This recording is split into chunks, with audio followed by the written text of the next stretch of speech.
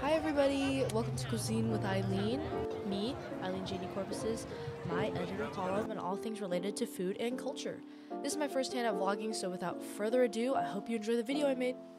Today's video is from a local Vietnamese Lunar New Year festival called the UVSA Tet Fest, and it is originally organized by the United Vietnamese Student Alliance, aka UVSA. Tet Fest is held in Orange County at the OC Fair and Event Center, and tickets are $8, which are purchased at the main gate, so you can't really purchase it ahead of time. Tet Fest went from January 27th to January 29th. Festival activities include a fall eating contest, lion dancing, and plenty of food and merchandise from small businesses. I went to the 41st annual Tet Fest, and I went to 2 out of the 3 days, Saturday and Sunday, so January 28th and 29th. I went last year during early February, and the reason why there's a variation in the dates is because Tet Fest, aka Vietnamese Lunar New Year, is celebrated in the first month of the Lunar New Year, which can be anywhere between January 21st and February 20th.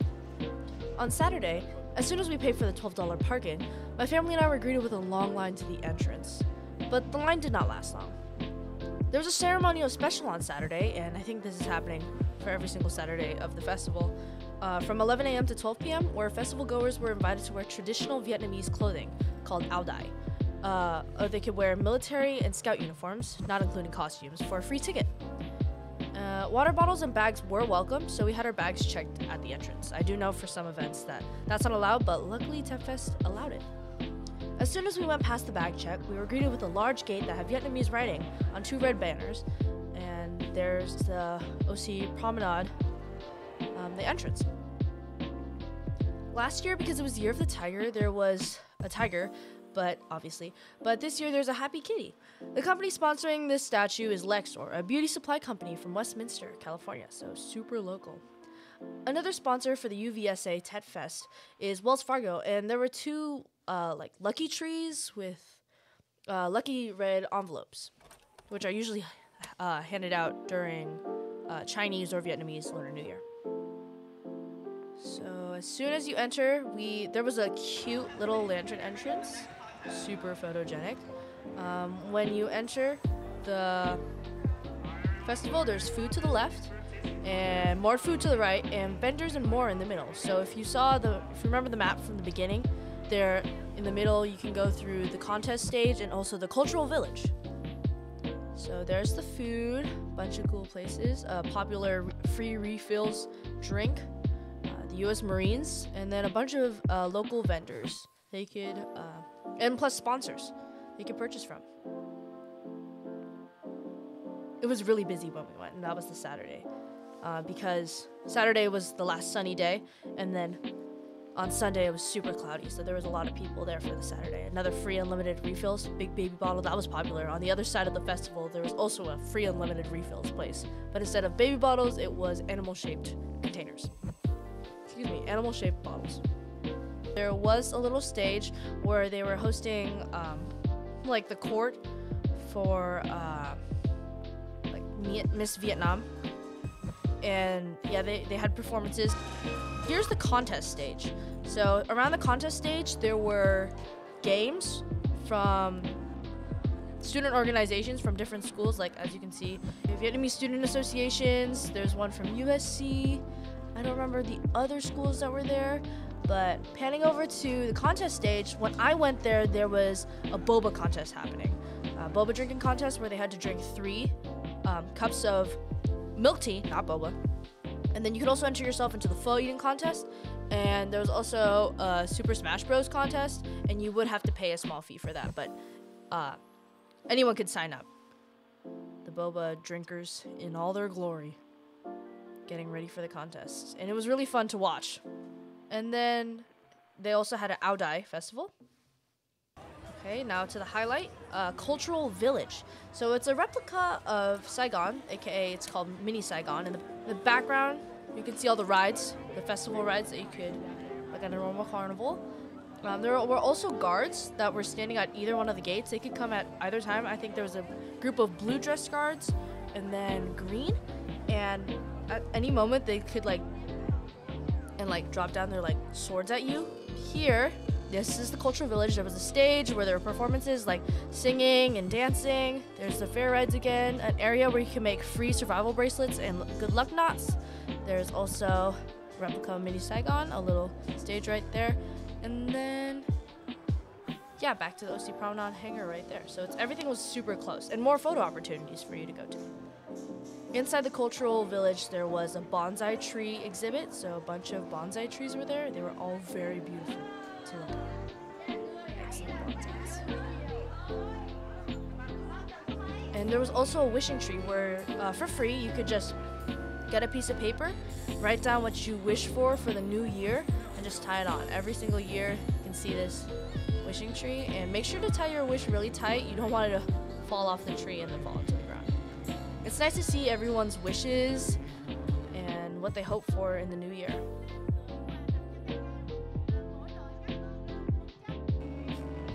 There's also a little altar, which is one of the traditions of normal Vietnamese Lunar New Year. To the side was a free DIY survival bracelet or good luck charm. I made the the survival bracelet.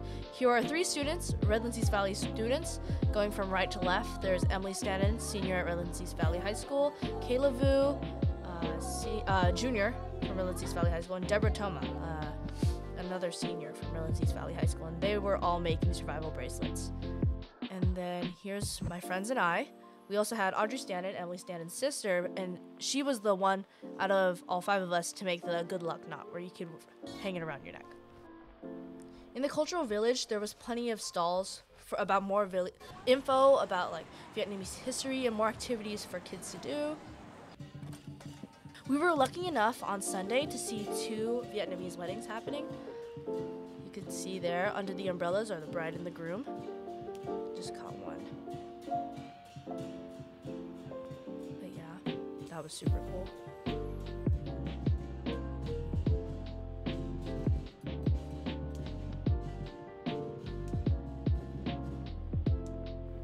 And then another one of the highlights of Tet Fest are the dancing dragons, which are performed every single year. And you can donate money to UVSA and Tet Fest by literally getting money into your hand and then quote-unquote feeding it to the dragons. It's adorable. Obviously, there's people inside the suits. And they grab the money and the dragon's bowing in thanks. So cute. Now to the most important part. Food. There's a variety of food.